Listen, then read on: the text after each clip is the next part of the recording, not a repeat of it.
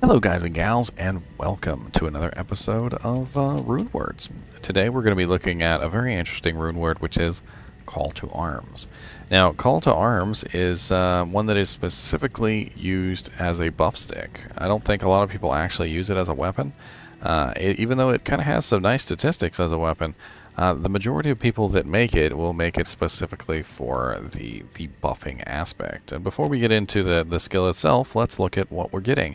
So we're getting Battle Command, we're getting Battle Orders, and we're also getting Battle Cry. And Battle Cry is a actual sort of an enemy damage and enemy defense aura, so that one's not really the one that people come for. The one that people are coming for is number one, the increases all current skill levels of you and your party, which lasts for 75 seconds. And then, of course, we also have Battle Orders, which lasts for 100 seconds, which increases your maximum life and maximum mana by 56%. And this is important because people are using this specifically to get the buffs.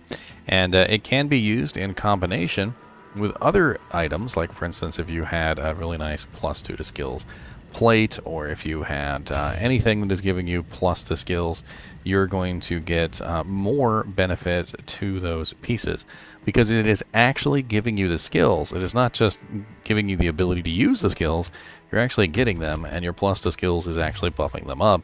So as you can see, now it's at 62% because I put on a +2 armor, which is going to help me out a little bit. So let's go over to the website and we'll take a look at the rune word and specifically talk about how it can roll and how it can end up horrible. So the rune word is Call to Arms, and Call to Arms has its own specific issues with how it rolls, and we'll talk about that here. So right off the bat, you see it has +1 to all skills, which is always going to be nice because that means you're going to get a +1 to the Battle Command, Battle Orders, and Battle Cry. You got 40% increase to attack speed, which is a moot point because most people aren't using this as a actual weapon. You've got 250 to 290% enhanced damage, adds 5 to 30 fire damage, 7% lifesteal per hit, 2 to 6 to Battle Command, 1 to 6 to Battle Orders, and 1 to 4 to Battle Cry, which is the one that people don't specifically care about. Prevent monster heal, replenish life 12, and 30% better chance of magic items. Now, most people will not use this weapon, actually use it. So most of the time what they're doing is they've got another weapon which they are equipping, and they are running around, and when their battle orders run out, they are swapping to their CTA, as it's eloquently called. They then recast their buffs and then swap back. So they're not actually using the weapon, they're just using it as a buff stick. Now, could this weapon be used as a real weapon for a character? Absolutely. It is a weapon that can be made in pretty much any weapon. It is AmnRalMalIstOhm, which is a rather complicated rune word. The two runes in there that are really hard to get are the Mal rune and the Ohm rune, where the Ist isn't so hard to come by, but like I said in a couple other videos, the Ist rune is very sought after for use. And so it gets gobbled up rather quickly into various items like Alibabas and other things that will really get that magic find effect. So what could you make this in?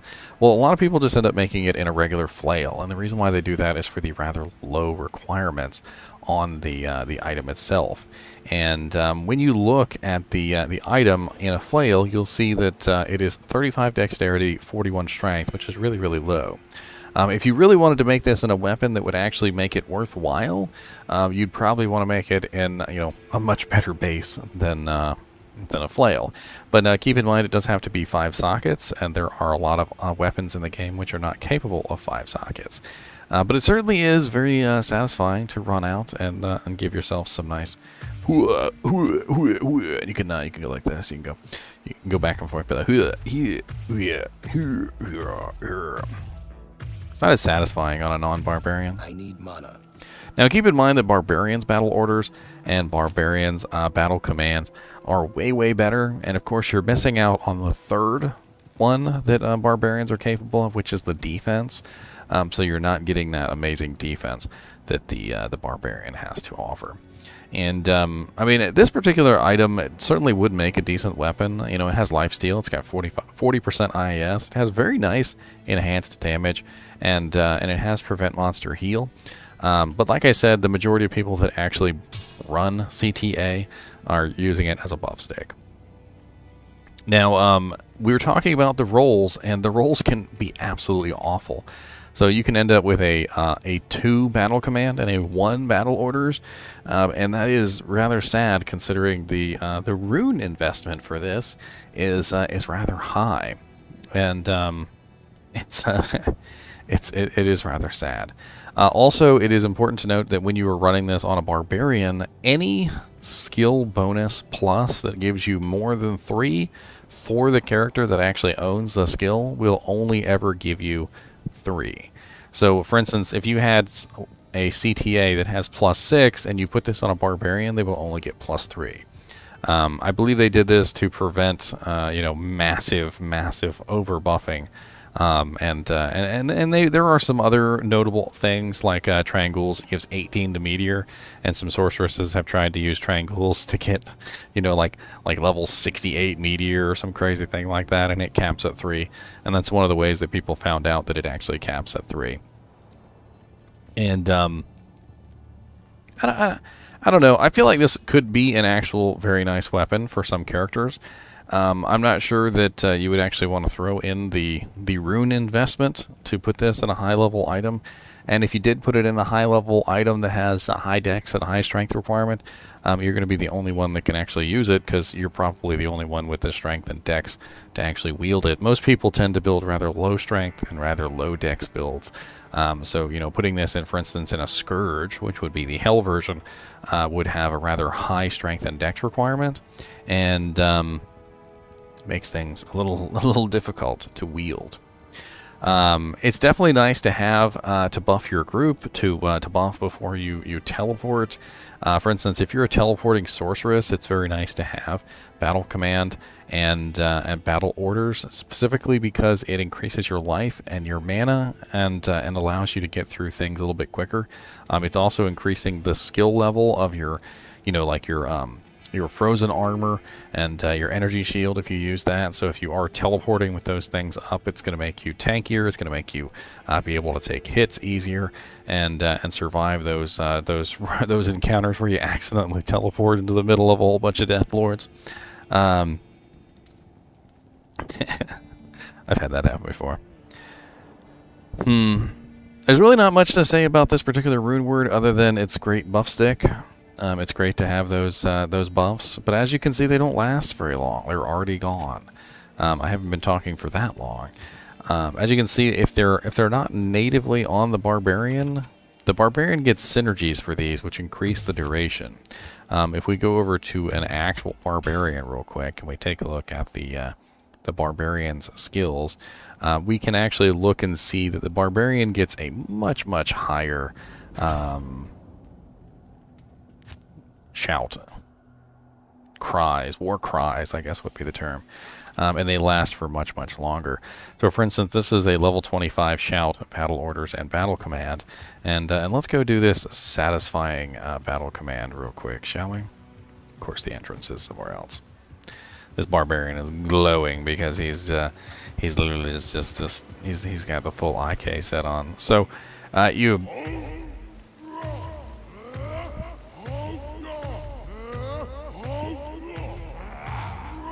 And you may be wondering why barbarians will always do it twice. And the reason is because battle command actually increases the level of your abilities. So when you do battle command the first time, most people aren't paying attention. Battle command is beefing up all your other abilities, and then you use battle command again because it beefs up itself and it increases the duration, and then you use the other two. But most people will just cycle through them all twice just to make sure that all 3 are up. And as you can see, with 2,507 life, is a rather nice amount for a actual real battle orders barbarian.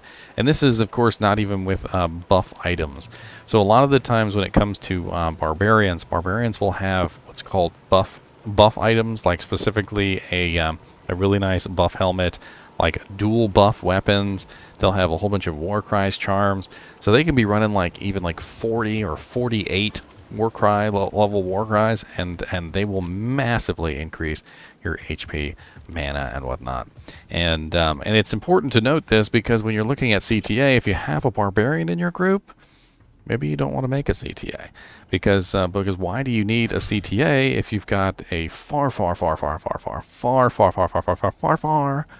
superior battle orders and battle command barbarian in the wings to give you shouts that last way longer than Call to Arms will ever offer you.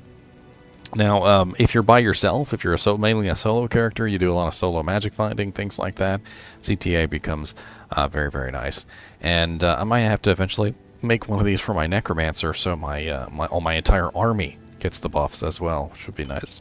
Because having a little bit of health, extra health, and extra health on my mercenary, for instance, would definitely be nice. As always, I do appreciate you guys and gals watching these videos, and keep watching.